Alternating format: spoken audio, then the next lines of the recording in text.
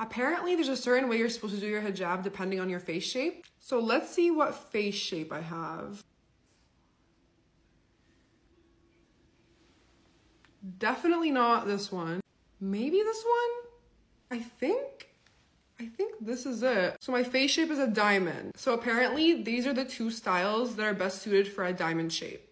So you just put it back like this, and then put this side like that. I don't know. What do we think? The other one is a really simple one. It's just the one where you cross them over, just like that. Okay, I don't know how much truth there is to this.